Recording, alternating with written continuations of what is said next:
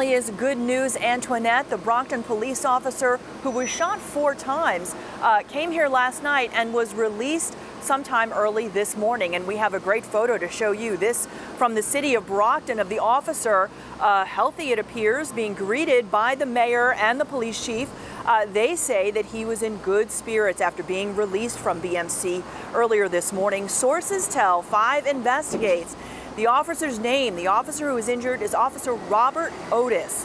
Now, last night, under police escort, he arrived at Boston Medical Center after being shot 4 times in the leg and hand. But again, this morning, he was released and is doing well. The officer was injured responding to a call on Tabor Avenue in Brockton around 5:45.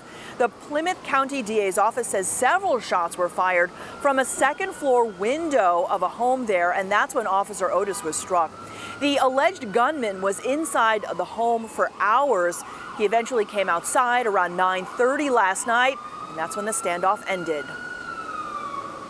Preliminarily, it appears that the male suspect shot himself outside the home.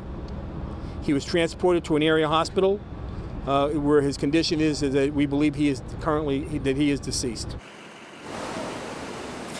Now, police found a man, a civilian, shot inside a silver SUV parked outside that home on Tabor Avenue. He was pronounced dead at the hospital, and officials believe that the victim in that SUV was shot by the alleged suspect. And we now know the identity of the gunman. The DA's office releasing his name, 32-year-old Kevin Serpa, who lives in that Brockton apartment where all of this happened. And the man found in the SUV is identified as 28-year-old Christopher Gomes of Brockton. Now, officials at this point believe that this was not an act of random violence, though not many more details have been released about what led or what the circumstances were to all of this violence last night in Brockton. Live at BMC, Sarah Conji, WCVB News Center 5.